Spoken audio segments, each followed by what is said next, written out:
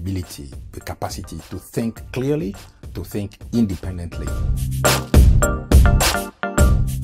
I choose African School of Economics because first of all, I'm a mathematician and I was waiting for a good environment to apply mathematics to economics. So African School of Economics is a school which has education system which is the same as the one of North America.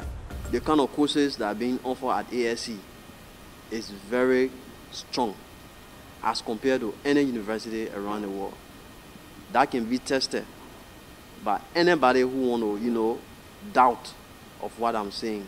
I came here at ASE for two reasons. First, for the quality of the training they offer here, and also for the technique they give you regarding research methodology. That's why I got acceptance to Princeton University and for a PhD in politics. I received a very strong training in quantitative analysis, and I think that this is the main part that was important in my application, and that is why I was accepted to a very great university like New York University.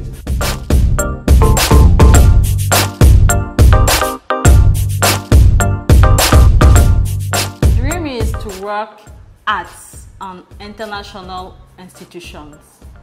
So African School of Economics is the best to give me the tools to attain this goal.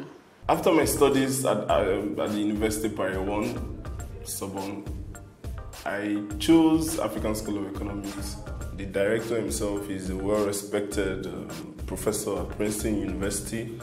He has written quite a lot on poverty, on land, on development issues, which is my area of interest.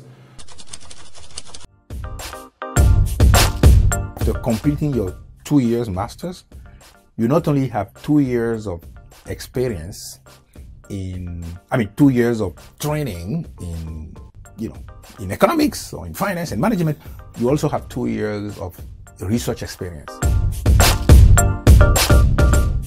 All the skills that I've learned at ASE give me opportunity to react differently from the others. We have 4 master's programs, 1 PhD, and 2 executive education programs. Our master program, the first is the Master in Business Administration. Our second master is the Master in Mathematics, Econometrics, and Statistics. And our third master is the Master in Public Administration.